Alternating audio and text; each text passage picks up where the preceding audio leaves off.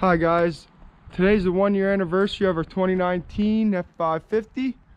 It's got just over 20,000 on it.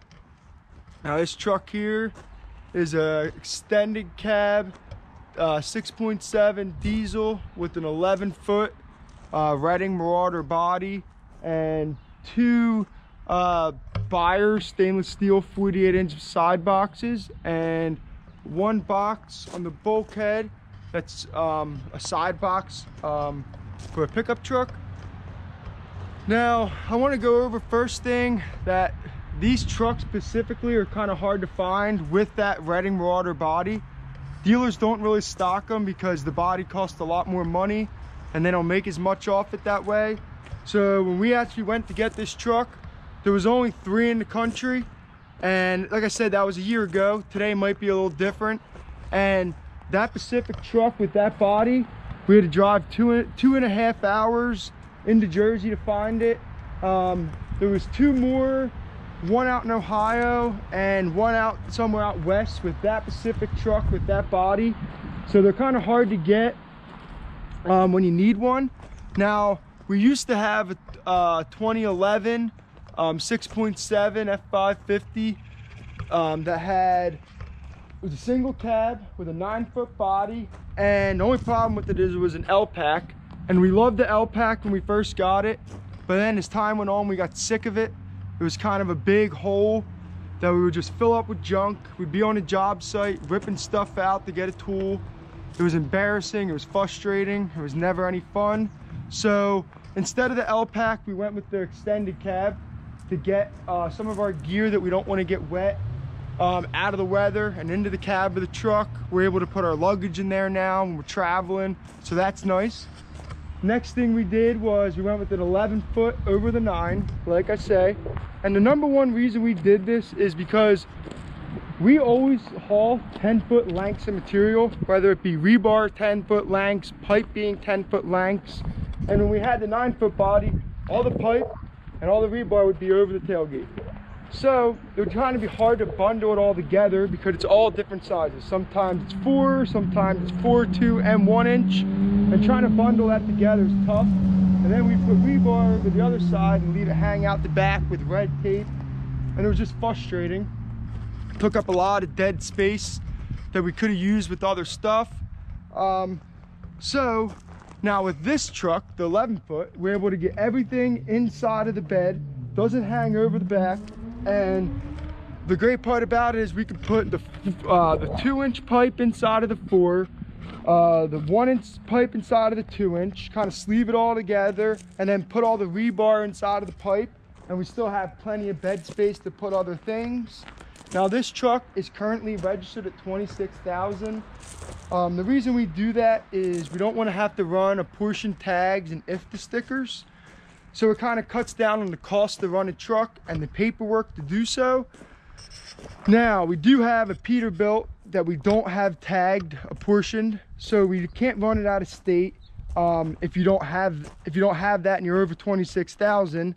So we just don't take the Peterbilt out of state. And to be honest with you, the Peterbilt doesn't really work on a daily basis for us because of the fact that it's so large. It's hard to get into the sites. With that truck, it doesn't have the steering radius, it's too tall. Now, same thing with the top kick. The top kick's just too much truck for us. And it's just kind of, we don't need it. And the 193 wheelbase with the Fords kind of works great for us. It really gets around the tight corners well. Steering radius is great. Can't really complain about the overall with that. But guys, thanks for watching. Please like and subscribe. We love it. Thanks. All right, guys, so we're going to start at the front of the truck. And of course, we have our CAT license plate.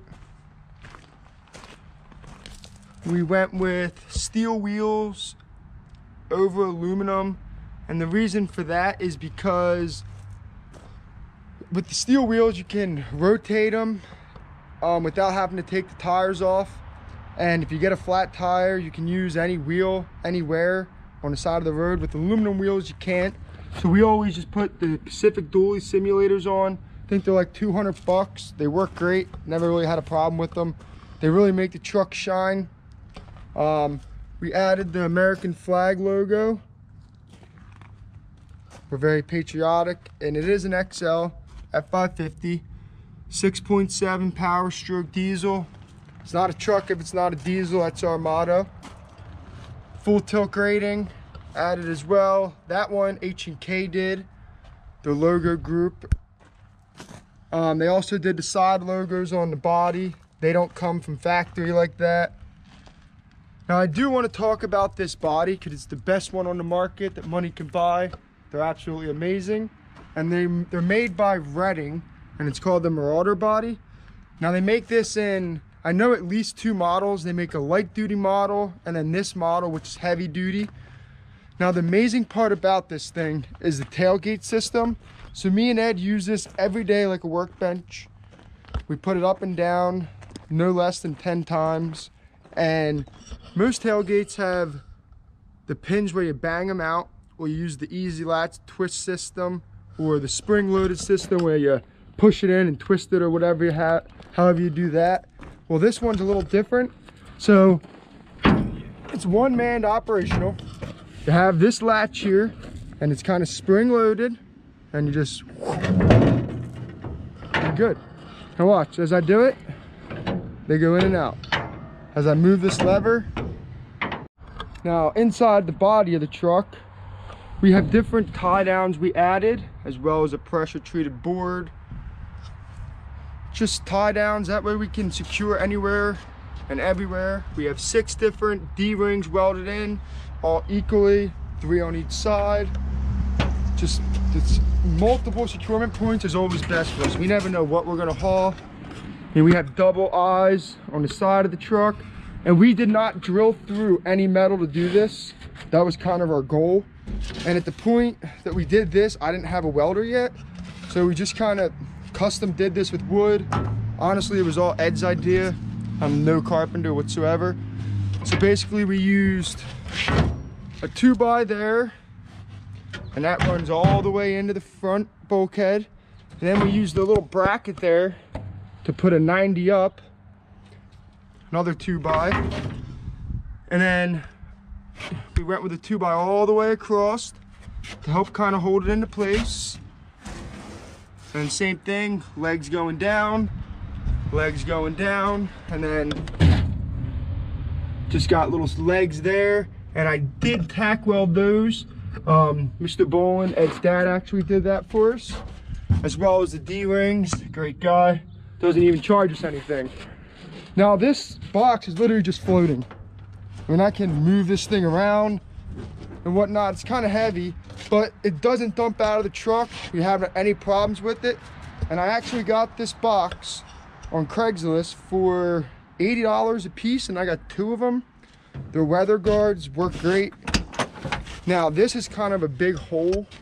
There's nothing we can really do about it.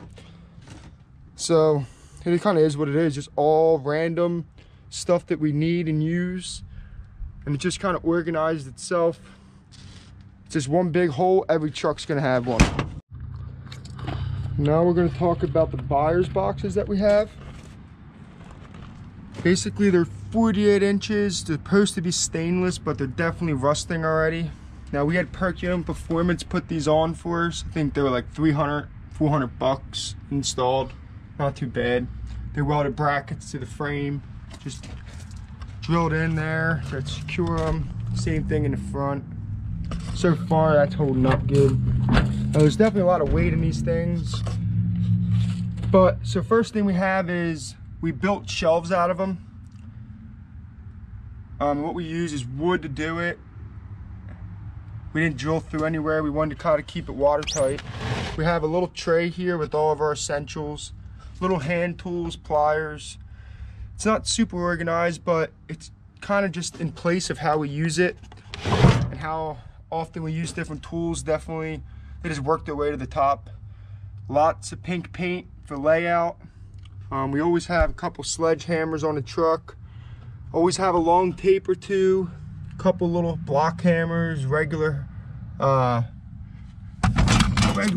hammer, a wire brush, a rubber mallet, and a dead blow hammer. We also always have our trailer tongue lock, a wholesale kit, Ford fuel treatment, that's always a must. We have screws on the bottom, plenty of tape measures. Can never have too many of them. Somehow we'll have everyone out on a job and still can't find one. It's kind of funny and frustrating. We have our hardened steel drill bits, extra teeth, extra pins for the teeth, or keepers you call them, extra duct tape. We use lots of that, danger tape, and some little impact sockets and wrenches in the bag. Lots of bee spray and bug spray in there as well.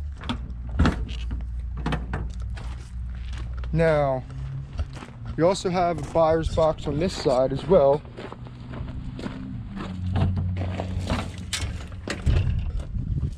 So on this side we keep, on top we keep all of our concrete tie tools, chalk boxes, extra chalk for the boxes, bury tape, some more duct tape, some masks for dust, some fence ties, loppers to cut anything that's steel. Some people call them bolt cutters. I have my tape pouch, that's always a must. I have that on at all times of the day. A grinder, we use that every day. We use our drill every day. And we use our Sawzall every day with lots of blades and lots of batteries. So we have other Milwaukee tools inside the cab, but these are the tools we use every day, all day, always have to be readily available. We have a little hand pick, that thing works great, got it on Amazon for like 15 bucks.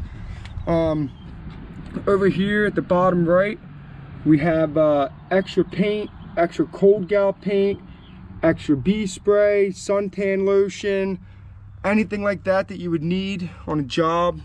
We also keep grease, the grease gun, silicone. I mean, there's so much little stuff in there you can't even see. Extra 2-stroke oil. We keep impact sockets there. There's also another regular socket set back there. We don't use much, but it's in case of emergencies. Extra grounding shots in case we break a ground on site, we can CAD weld it back together. Now, bottom left is where we keep all of our rigging, as far as straps go, our hooks, our clevises, anything like that. We also keep our long straps, I'll show you guys that in a little bit, but under one of the seats in the cab. Now, same thing, this one's starting to rust too. It's kind of funny, but whatever. And we go over this part. See these little cables? Those broke on us. So what we did is we left the ones that didn't break. You know, on the other side, we went to Tractor Supply and got a little chain. Kind of made our own little holder for the door. Now this side of the truck's the same. Not gonna take long on it. Simulators. Logo on the side as well. An American flag as well too. Simulators in the front. And this truck was manufactured at the Kentucky truck plant. I've heard that that is a better built truck from that plant. I don't know if that's 100% true. That's what a lot of people say. All right guys, so on to the interior. We're gonna start with the driver's side. We definitely used all the storage pockets of this truck. They're kind of all filled, as you guys will see. So Ed keeps scales always in his door, gum, pencils, that good stuff. The steering wheel is a tilt steering wheel, but it does not telescope. We have the WeatherTech mats in the front, not in the rear. We always keep a little blanket on the seat. The seats are vinyl. So far, they've held up pretty good. We definitely like all the cup holders. That's a nice little feature that the old trucks didn't have that many. We always keep our little hand things there for when we're bored on the road. Sometimes we drive for 4 hours plus, sometimes less. Always keep lots of sunglasses. Show you guys what mileage we actually have. It's a little over 20. It's actually 21.7. So yeah, We don't have a backup camera. It's a pretty basic stereo system, just the one Ford comes with. We have all of our auxiliary switches up top there. Another sunglass holder. It's actually Edge reading glasses. All of our light switches up top. We honestly never use any of that stuff, to be honest. Now, center console. We always keep our little book here, our little binder with paperwork, measuring devices like concrete scales, that good stuff. Always the updated blueprint. And then we always have our log book. We don't use e-log just because we don't want to deal with it. Just never really got into it, don't want to until we absolutely have to. Now, onto the back seat. So first things first, we have our fire extinguisher mounted. And we did not have to drill in anywhere to get that. What we actually did is we took the back seat out of the truck, and we kept the one seat for in case we have to bring an extra guy. Rarely is that the case though. So we didn't have to drill into the truck for this. We actually use an existing bolt from where the seat came out of. We have our full tilt grading hat, that's always a must. Our beware signs, we have to put them up at every job. So no one can enter them. Of course, another phone call. As always, it's so annoying when people call. Now, what we had to do here is, according to DOT laws, you have to have everything secured in your truck. In case you get into an accident, it doesn't all go flying. Now, I gotta be honest with you guys, we do our very best with that, but at the end of the day, there's only so much you can possibly do. So, what we did was we put a piece of plywood down.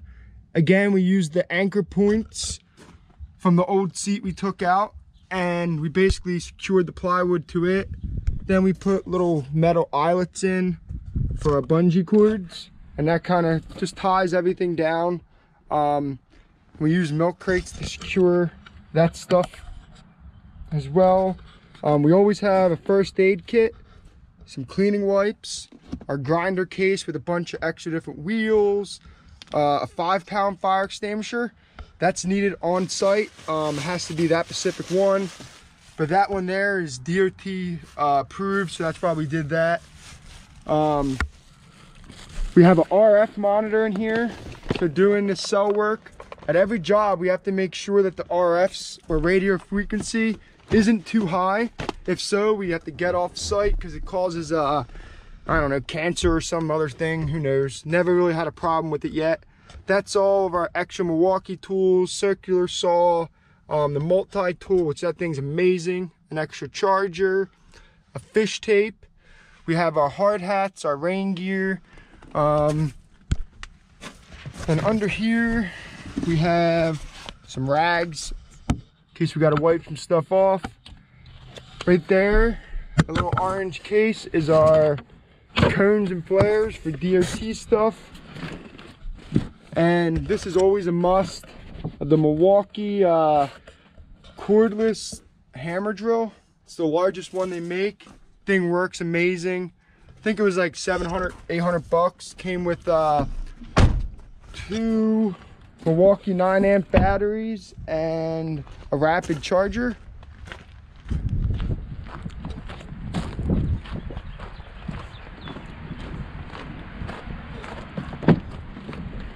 Now, on to my side of the truck.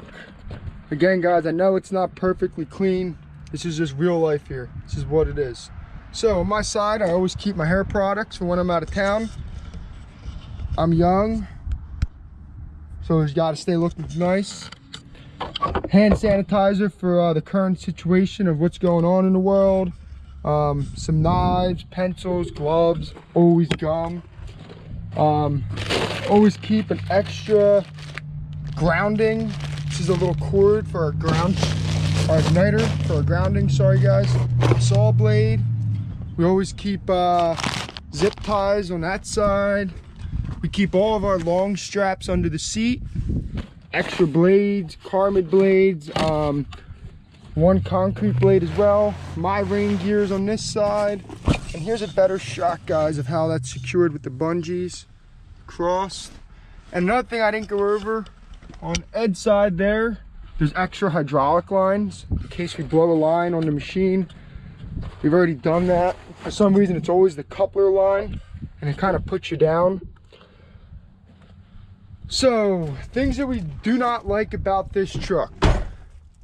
One thing I'll say is it does not have a lot of power out of the hole. It definitely feels sluggish, and you'll be all the time, you'll be on 100% throttle to the floor when we're pulling a machine. Now, we are registered at 26,000. You can up this truck to, I mean, with a gooseneck, you can go like 40,000 on these new trucks with a fifth wheel or gooseneck hookup. But we do have it rated a little bit lighter, so we don't have to deal with if the stickers and what have you not. So that's really one complaint we have about it. Another complaint is the whole DEF system. It's terrible. It stinks, not efficient, but that's not really Ford's fault. Now, another thing I'll say is all these new trucks are kind of getting chintzy. I mean, they just are. Like, this aluminum is junk. That's just my opinion. We haven't had any like paint problems or anything yet, but we have Ed has a 2017 and he's had some problems with the paint with that. I mean, it's chipping, just kind of ridiculous when you pay this kind of money for a truck. But so far with this specific truck, we haven't had any real issues. So we definitely will buy one again. We're diehard Ford guys, of course. So we actually like this truck so much, we went and bought another one. Now this is the truck that I drive home every day. And that's another 2019. This is an F-350. It's got a couple upgraded packages. It's a diesel as well.